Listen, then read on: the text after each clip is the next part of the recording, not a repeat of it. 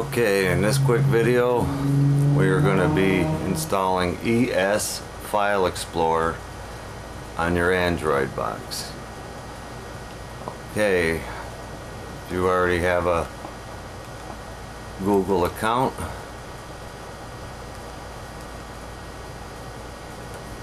then all you want to do up in the search bar is click that,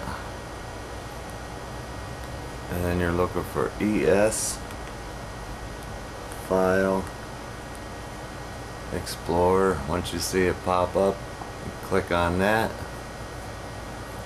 go down to install,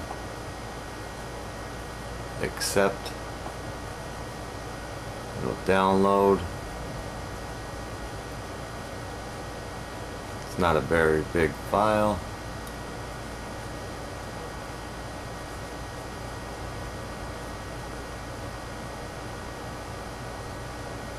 And remember, you need to have a Gmail account, or because it will ask you to sign in before you download or install from Google Play.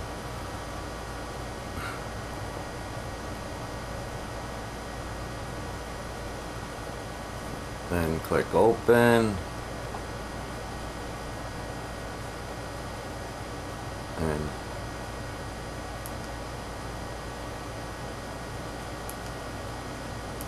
there it is.